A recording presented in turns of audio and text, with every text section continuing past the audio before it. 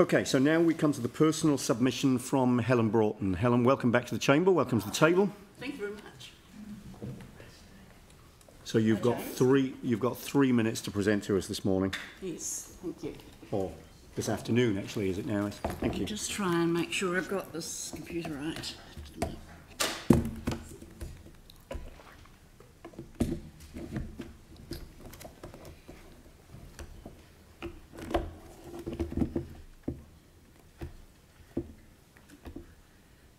Sorry, just put in my passcode.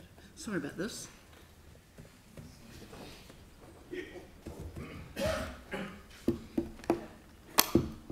We're good to go? Just put in the passcode 111. 111 emergency.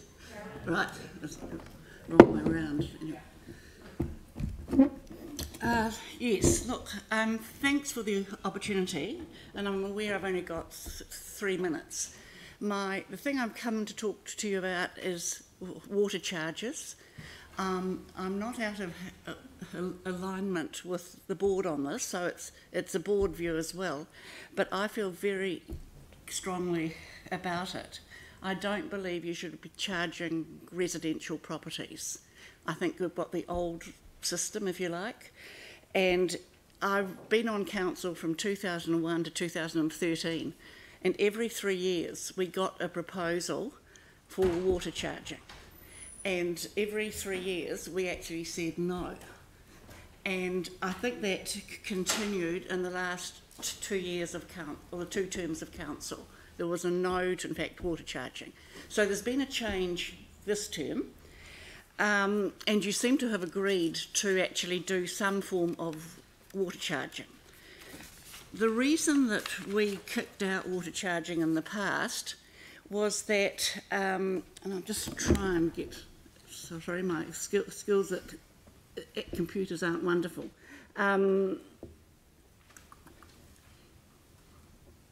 Just a minute. Sorry, I'll just have to ad lib.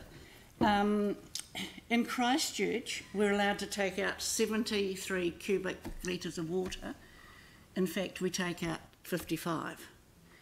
The rest of the Canterbury Plains takes out 6,116 cubic litres of water. So when you look at Christchurch, we're taking a very small part out, and we're not even going up to our current allocated level.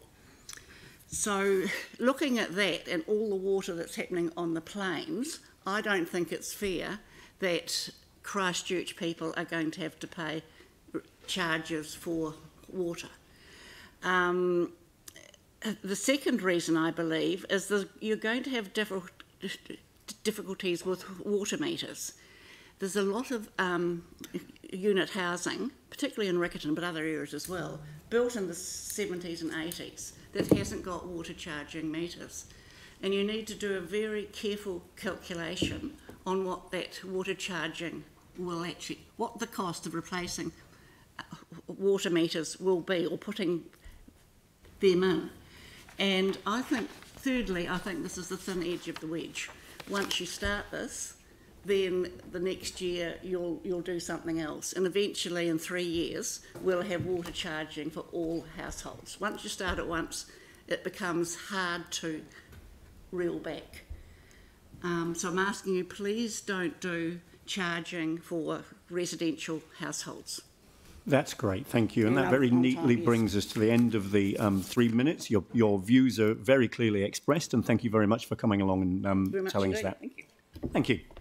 And I'll send through that information to, in fact, Samantha, who will put it on. We'll make sure that else. gets distributed. Yep. Good. Thank you. Helen, thanks very much indeed. Thank you. All right.